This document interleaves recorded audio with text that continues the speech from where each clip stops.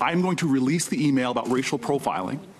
And I understand that the penalty comes with potential ousting from the Senate. No senator deserves to sit on this committee or serve in the Senate, in my view, if they decide to be a law unto themselves. The document you're talking about has now been approved through the committee processes. It's been made public. The process worked. I learned from Senator Lee that it had already been worked out that this was going to be then released to the public. So all of this drama this morning apparently was for nothing. Well, the Bret Kavanaugh confirmation hearings are continuing at this hour. The questioning continuing. Senator Cory Booker just finished his next round in which he tried to get Bret Kavanaugh to say that he would recuse himself with anything dealing with Robert Mueller if he becomes a Supreme Court justice. This all started this morning, and it was quite a moment as this hearing began with Senator Booker saying it was his I am Spartacus moment, releasing documents that he wasn't supposed to release. Turns out they were cleared for release overnight. Let's bring in our panel. Matthew Hannity, editor-in-chief of the Washington Free Beacon. Susan Page, Washington bureau chief at USA Today. Molly Hemingway, senior editor at The Federalist.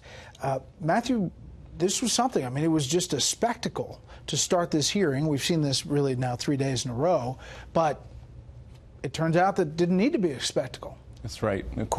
Senator Cornyn said, well, all of this was for nothing. I'm not sure that's true. What this was for was Cory Booker's 2020 presidential campaign.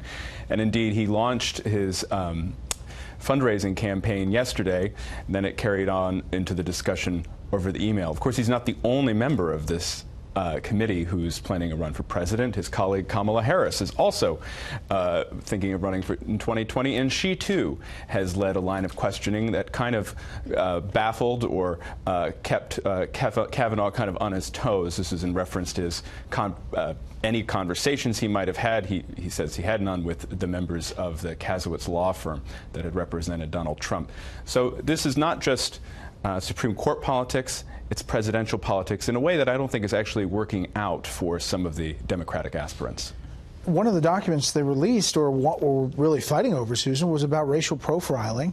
And in it, Kavanaugh writes an email in which he says it should be racial neutral. That doesn't seem too controversial. Well, I guess I agree that there's politics beyond the Supreme Court fight itself, exhibited at the committee today. Probably not just two people on that committee who wants to be president. Probably most of the Democrats in the U.S. Senate think that they ought to be president. I thought it was a peculiar exchange, kind of hard to explain. Probably that maybe doesn't rebound in the way that Senator Cory Booker had hoped. I do think this is, though, the new Democratic Party we're going to see from now on.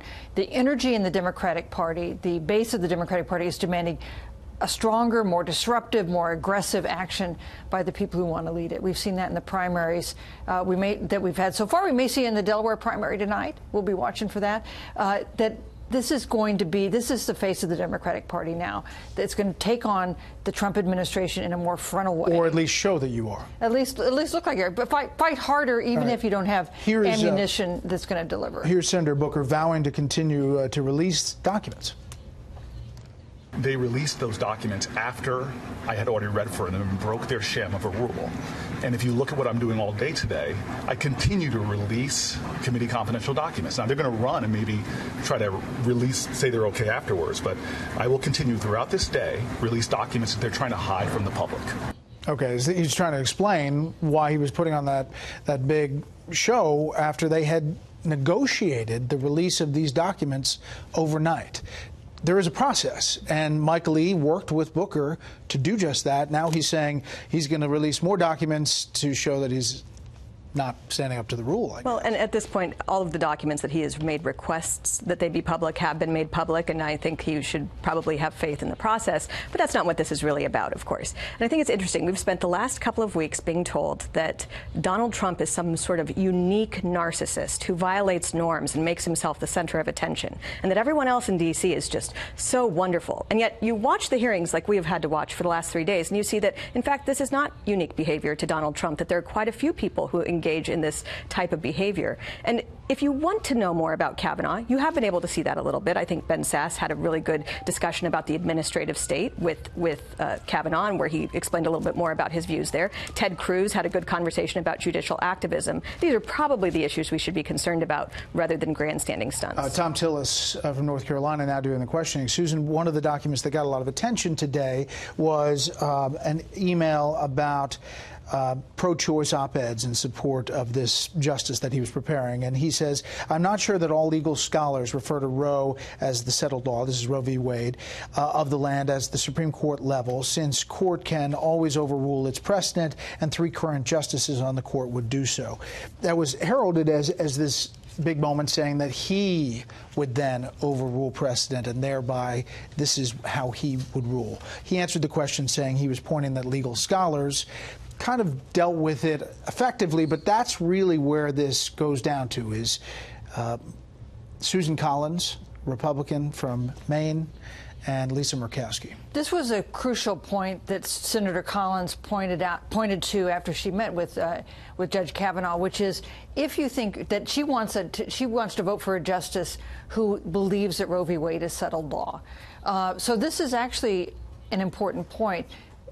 The paper that they released, the language they released, doesn't make it clear where he stands on this, he's pointing out, but it does raise an issue that's been important to her and Lisa Murkowski. The fact is that is the issue that has the best potential to give him some trouble on his road to a confirmation, although it's not clear that it's done that. But it does seem more on point than the other document that Senator Booker was putting out. And we have yet to hear the second round of questioning from Kamala Harris from California. She was kind of had a round of questions asking whether he had talked to anybody about the Mueller investigation in a law firm. We may hear from her in a little bit. There she sits next to Cory Booker, getting ready. What about that, Matthew? I mean, essentially they're looking for him to recuse himself should something come before the Supreme Court. Unlikely to happen. You know, Donald Trump has been very good at nominating judges to the bench who have track records and decisions that people can refer to. And I think what we're seeing with Judge Kavanaugh's testimony is the upside and the downside to that. The downside is you have emails from 15 years ago that become the hot topic debate, and we try to read into them different motives. And he's been relatively good at batting back those accusations. The upside is we have a pretty good idea, a very good idea, of how he would rule once he's on the Supreme Court, and that is as an originalist and a constitutionalist. He has answered a lot of questions with detail. We're going to leave it here.